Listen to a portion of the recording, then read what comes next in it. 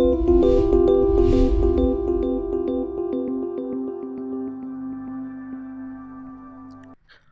everyone, my name is King Ivy and this is Introduction to R Programming. So R is a very powerful statistical language.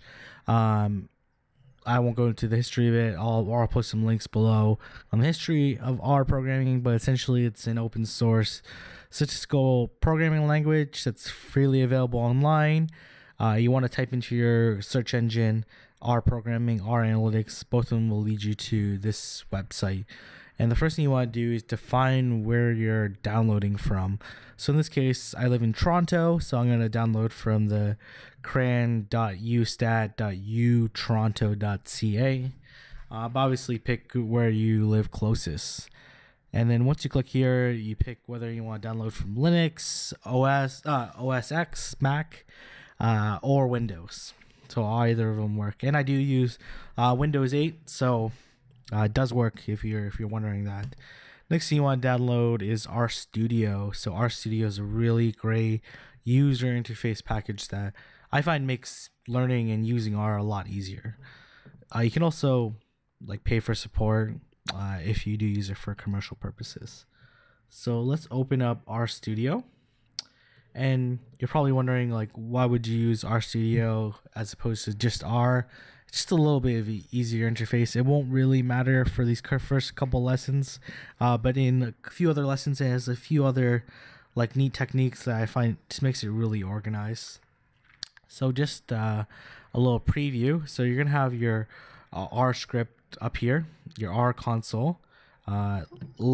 If you have, for example, any help, so I would have searched format, for example. You have a little environment that will store all the variables, store all the memory, store all the data files. Up here, when you import some data sets, in future lessons we'll get there, I will show you and preview the data for you up there.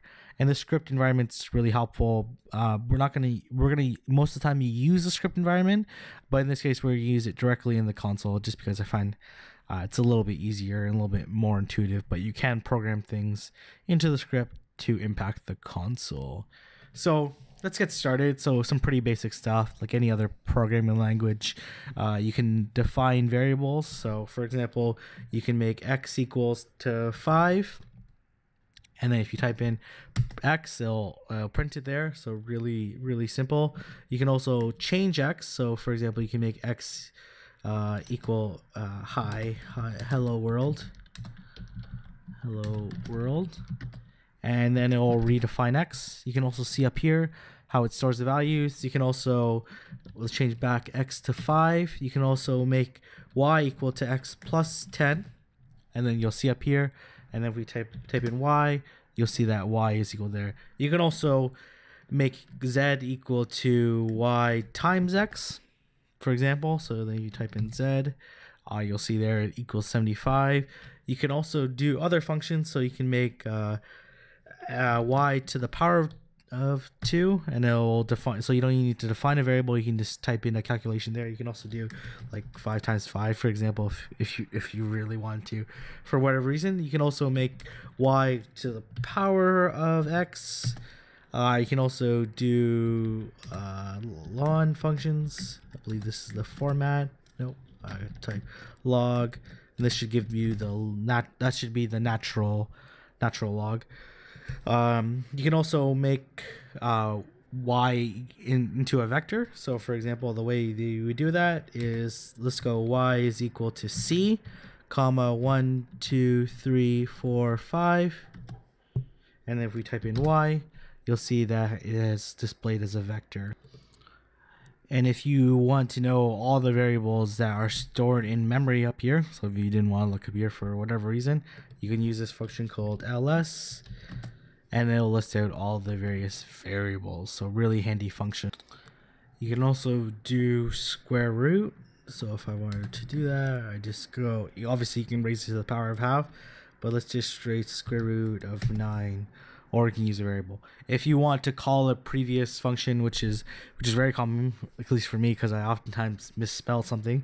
So for example, if I were to do like this, for example, and I didn't want to retype the whole thing, I could just press up, and then it will go up, and you can go up as many times as you want, then go back down to the previous or the next function that you typed in.